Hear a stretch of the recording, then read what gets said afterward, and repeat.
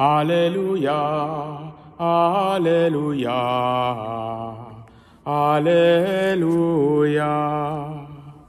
alleluia, alleluia, alleluia.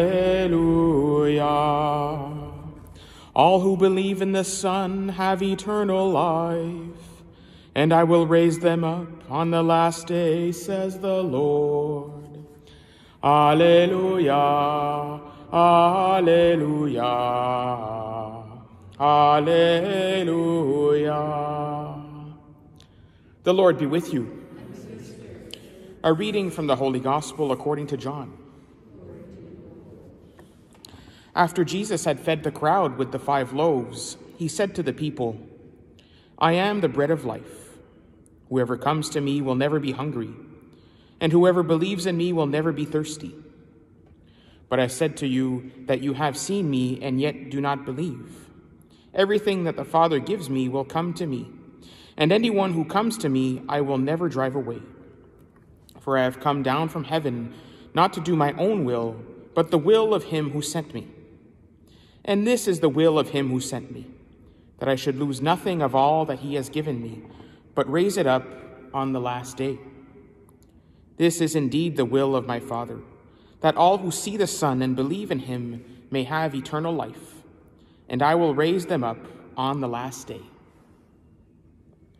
The Gospel of the Lord.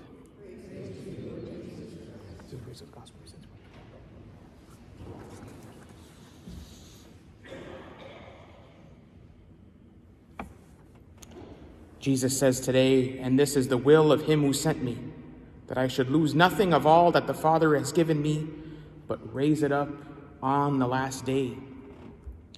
It's another revelation of Jesus here of the promises of resurrection for all of us. Another revelation of the will of God, who sent his Son Jesus to reconcile us with the Father, that we may be like Jesus and be raised from the dead. God wants us to be with him. He wants us to be with him for eternity, forever. And God has the power to raise us up from the dead and give us eternal life. And this hope, this possibility, is given to every single human person. That's what we continue to celebrate during this Easter season. But, the resurrection from the dead is not simply an event that we can look forward to, it's going to happen one day. This resurrection has to inform how we live our lives today.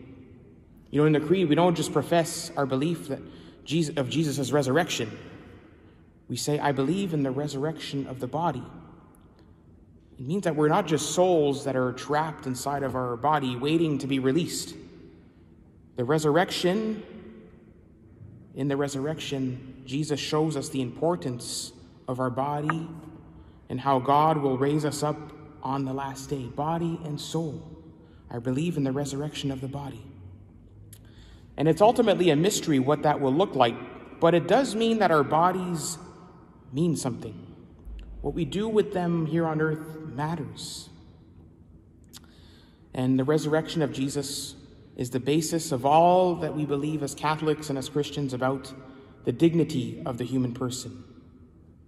Because we're created in the image and likeness of God, we have this inherent dignity that no one can take away. Pope Benedict said it like this in 2010, that human dignity is a fundamental principle which faith in the crucified and risen Jesus Christ has always defended, especially when, in respect of the simplest and most defenseless people, it is disregarded. Faith in the crucified Jesus and risen Jesus Christ has always defended. So the resurrection of Jesus changes everything for us. It changes the meaning of our lives and gives us, all whom the Father has given the Son, that dignity, that inherent dignity. And I say all this because last week the Vatican came out with this new document. You might have heard of it. I think it's important to keep track of these things sometimes. But this new document called Dignitas Infinita. So infinite dignity.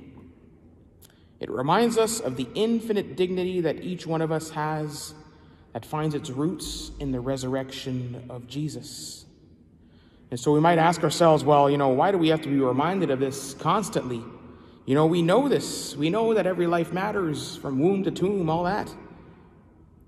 Well, perhaps we know it, but our world doesn't always know it or doesn't always live it out. It's something we have to keep proclaiming. Even right here in Canada, with its newly proposed laws on euthanasia and even, the recent history, at least in Canadian history, of the residential schools and how both the state and the church did not uphold that truth all the time of the dignity of the human person with respect to Indigenous peoples. So we're in this time of reconciliation, in this time of healing. Actually, there's a concert here on Friday, a fundraiser concert for that Indigenous Reconciliation Fund, to keep reminding ourselves that human dignity is important. And of course, the saint we commemorate today, Saint Kateri, is a model for that reconciliation and a model for how her faith in the risen Jesus informed how she lived and how she dedicated her life to our Lord, a life of virginity. Her mother this was interesting, her mother was actually from Algonquin origin, whereas her father was from Mohawk origin. So these two groups historically were kind of enemies. Her mother actually became Catholic, and her whole life, Saint Kateri wished to live for Jesus. She actually refused to get married in order to devote her life more fully to God. That was something her adoptive parents wanted her to do. She was adopted earlier on as well, and so it was her aunt and uncle. They wanted her to get married, but she wanted to more devote her life to Jesus, a life of virginity. So that decision, in a sense, alienated her from her family, from her adoptive parents, even from the goods of this world too. She was kind of impoverished by that. She then became baptized in 1676 and became a consecrated virgin shortly before she died in 1680.